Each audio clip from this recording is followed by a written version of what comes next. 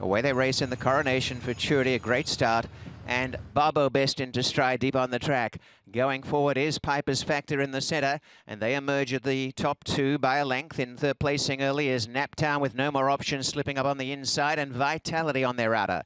A break of 2.5 to Hatmaker Gizmo. 3 wide early is Pontiac towards the back with King Rosso the inside and Thor's Cause the centre, and Zippy Gizmo's the trailer.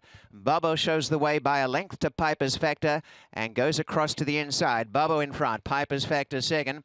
Racing handy is Vitality, just one off the inside. A beautiful position, No More Options on the inside in fourth, and a half to Naptown. 2 lengths away Pontiac around Hatmaker Gizmo. A length and a half to Thor's Cause, King Rosso on the inside, and at the back on the rail is Zippy Gizmo 2 behind, but racing clear Barbo. Barbo shows the way in the Coronation Futurity, and the first quarter was through in 24 and 3.5, 48 and 3.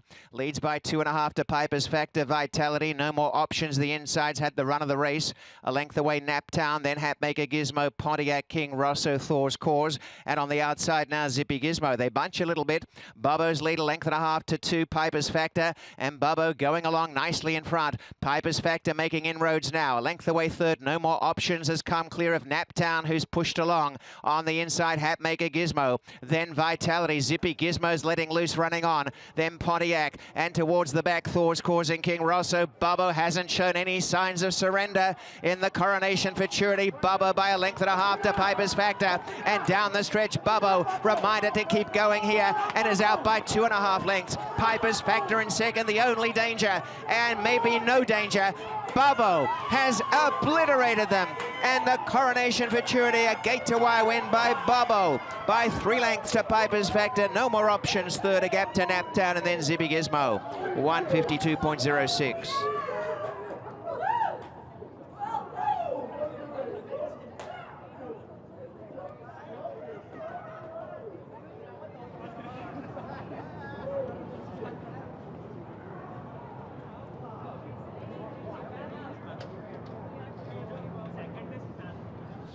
You go over there, honey. Rosie, take your chair, Rosie. Yeah, it's okay. Come over here. Come over.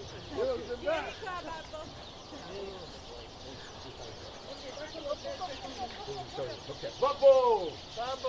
Okay, guys. Yeah, let's get Louis. Okay, hold it right here. Hold on. Look at here. Hold on. Yeah, that's good. And last one.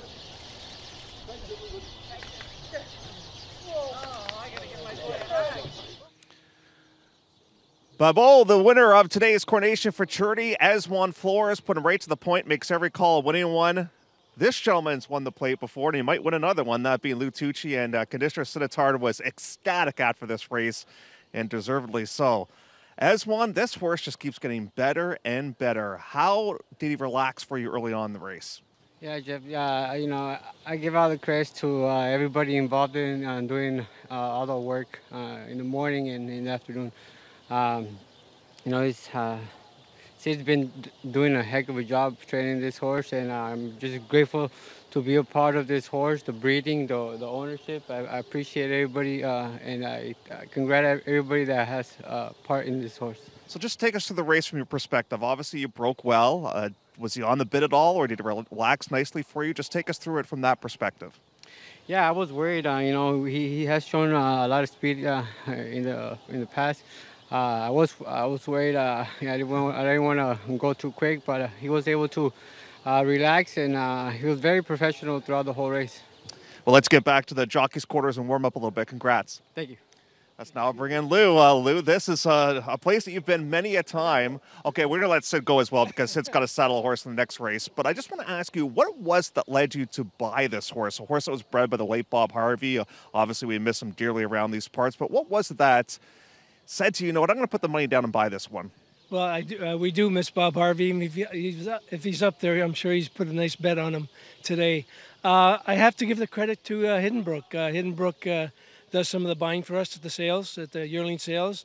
They like this horse very much. I very seldom will spend $95,000 US on a yearling, but they really liked him, and he's just been a great horse to have all along. Now, Sid was joking with me when we were walking over the winner's circle. He said, you know what, I didn't want to run this race. This was your call. What led you to say, you know what, let's give 2 turns a shot?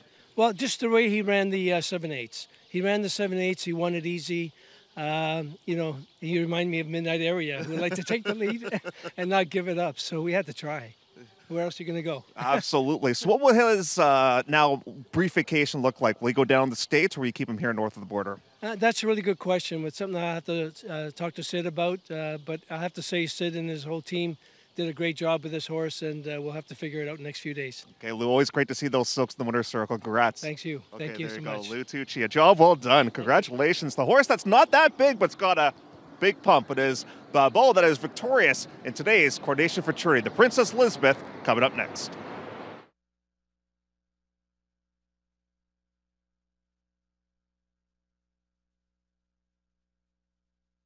And the pick 3 there, 7-2-8.